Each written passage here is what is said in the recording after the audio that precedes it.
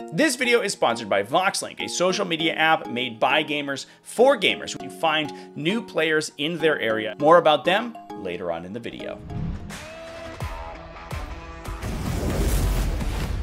What's up, folks? Welcome back to Tactical Tortoise. My name is Trevi, and here on Tactical Tortoise, we take miniature gaming very seriously. And I think, as you would agree, miniature gaming might be the most serious tabletop gaming experience in human history, and especially games that are almost 25 years old and no longer actively supported. We're going to be diving into the long-forgotten history of miniature gaming and talking about 6th edition Warhammer Fantasy. But this isn't an incident stemming from back in the misty times of the turn of the century, and instead an event that happened just last week. This image might be one that you've seen over the last week or so being shared around the miniature gaming sphere, because a lot of people have shared it around as one of potentially the funniest images that we've seen in a really long time. As you can see, there are a couple dice in this person's set of dice that have multiple phasings set to a 5 or a 6. Now, obviously, it should go without mentioning that most dice only have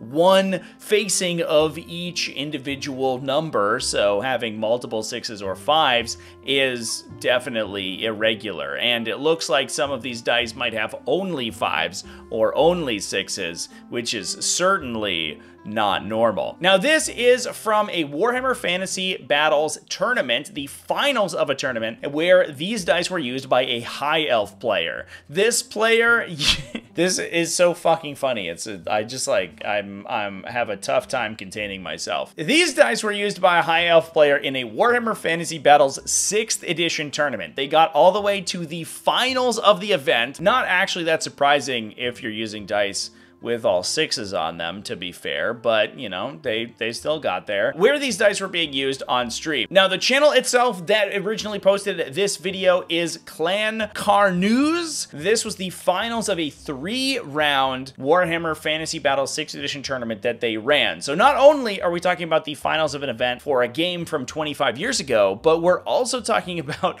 an event that was only 3 rounds. In Warhammer 40,000, you can totally understand, right? There's sometimes hefty prices on the line. You get ITC standings points, you get a lot of clout, you can potentially even roll that clout into coaching services, promoting your YouTube channel, making videos about your own success. There's a lot of reason to cheat in Warhammer 40K. Not that you should. If you do, you need to leave. Get out of the hobby immediately. But in a game like Warhammer Fantasy Battles 6th edition that has not seen active support for almost 25 years, also nobody really plays anymore, and you're cheating in a 3-round tournament, which is maybe 8 players in the event, I almost feel bad for you, man. Like, get a life. Holy crap. Maybe touch grass sometime, leave your house, do anything else with your time than cheat at Warhammer Fantasy Battles 6th edition. Anyway, this was Clan Carnews' video where they were commentating the finals of their 3-round tournament. This was Vampire Counts versus High Elves, and the High Elf player had the hubris to keep their dice stack next to the camera that was actively recording it. And over the course of the recording, it was found out that that dice stack did include dice that had only 5s or 6s on it. This video is brought to you by VoxLink, and if you've been watching this channel for a little while, you know that I presented VoxLink to you in the past. And with the help of everyone who watched those videos and jumped on the original VoxLink Kickstarter, that was actually fully funded and is now available for use. This is a social media app for gamers by gamers, and right now it gives you the option to browse a wide variety of gaming content. You can see things like painting tutorials, battle reports about a wide variety of miniatures games that you select when you register for the app. I especially appreciate that it has a news feed for specific games that you can sign up for, so you can see new news, community posts, and upcoming events for these games that you are specifically interested in. You can even then show off your own models to the community and get stuck in with some interesting discussions surrounding your favorite miniature games, all within VoxLink. Not only that, but you can also browse creators in specific categories. So if you want to see videos specifically about the games that you're interested in, you can see which creators are currently active within those games. Even it's yours truly. I'm right here. I only have 4 likes though, so let's get on in there and bump those rookie numbers up. We gotta beat Zorp. So please download the app from the iOS or App Store. Go to that creator section, hit the little heart button next to Tactical Tortoise, and then also avail yourself of all of the other exciting features. What VoxLink is trying to create is not only a social media app, but also have the functionality to register for events and find players in your area. This is an absolutely invaluable resource for both new and returning players to the hobby, and the best way to get the word out is to join on. So go hop onto it in the iOS and Android store, and I'll see you on the VoxLink. Now, obviously, Clan Carnoots, it looks like an absolutely wonderful community. They play nostalgic games, things like Middle-earth strategy battle game and older editions of Warhammer Fantasy. They have a lot of very positive content hosted on their channel about these games, so I'm going to leave a link to the channel down in the video description. If you want to go check those out and check out some of those older games, especially if you like Spanish language content, please go check out their YouTube channel. No shade on these guys whatsoever. All they were doing is commentating over some gaming footage. However, this high elf player in this clip, absolutely, shade on them. These dice were set in amongst their other dice, so they could have used them to batch roll and included dice that could just generally sort of skew the results in their favor. Now, I imagine that the goal of dice that were set like this is to roll within a batch roll of a lot of other dice because it's almost impossible to pick them out separately. Kudos to the eagle-eyed viewers over on Reddit who are able to pick out the dice from the pile. That would just sort of skew the odds in their favor, just make their game plan that much more reliable. Now, in response to this controversy, obviously this image has been going around the Warhammer Fantasy sphere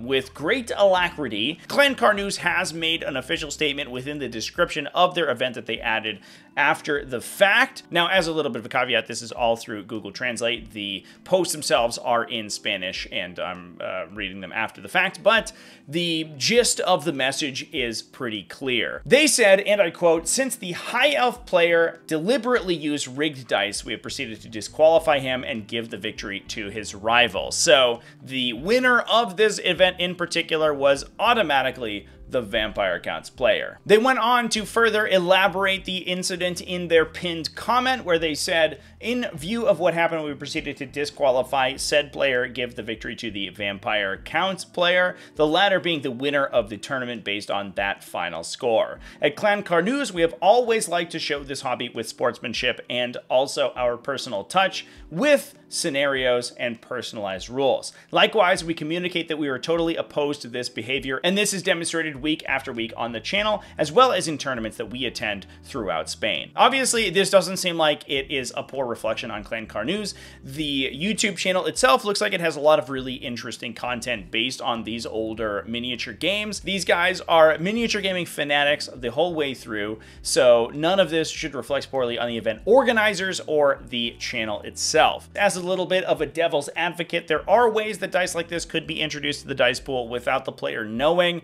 I have personally received from well-reputed dice manufacturers dice that have multiple facings of the same side. This is generally just a manufacturing defect, and especially at lower quantities, it's relatively easy to discern, but there are situations in which if you're sifting through, hundreds and hundreds of dice, you may just simply not notice. However, in fairness, in my experience, this is typically something that happens to dice that have a facing that is unique, and it doesn't appear that the dice used in this example had a unique facing. So where a dice would have potentially a symbol instead of a 1 or a 6 within the manufacturing process when the dice was being etched, it may simply have been switched to the wrong side to have a particular facing etched. I've had dice that were meant to have the 6 facing etched instead have the 1 facing etched, so it had potentially 2 6s on it. For example, in this case, it doesn't appear that that is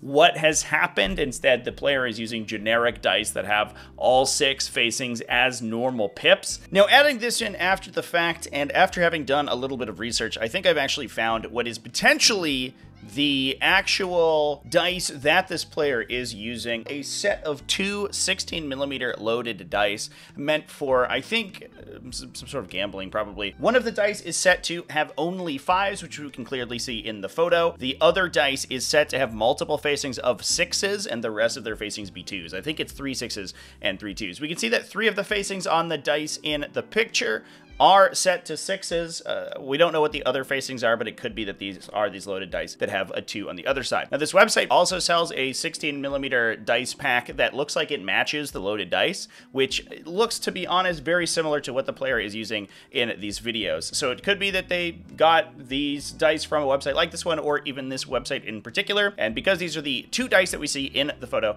that have these alternate facings, I would hazard a guess that it is this loaded dice pack. Obviously, there is a little bit of a grain of salt that this could have been an honest mistake, but I'm going to be honest, there are multiple dice like this within the pool. It doesn't look like the pool is particularly big, and this does seem like something that if you were a player who were to be playing with these dice regularly, you would pick on pretty quickly, and you would remove those dice from the pool if you noticed it. So kudos to the miniature gaming community and Clan Camus for calling this player out and ousting them from the tournament. We don't want this kind of behavior in our miniature gaming sphere. Get it out of here. If you feel the need to cheat at any miniature game, rethink your entire life and maybe go, I don't know, look at the sky for a little while and maybe contemplate your existence. Because at the end of the day, the community would be better off either with you as a reformed person or just straight up without you. So let me know down in the comment section what you think about this situation. I've changed my setup recently and I have a lot of additional equipment coming in, some new lighting equipment, so hopefully the lighting is a little bit better, as well as new cameras and stuff like that. Hopefully I can improve the production quality of my videos going on into the not too distant future. So excited to see for that. Thanks for watching all the way to the end. Thanks as well to VoxLink for sponsoring this video. Remember to keep it classy, folks, and have happy wargaming.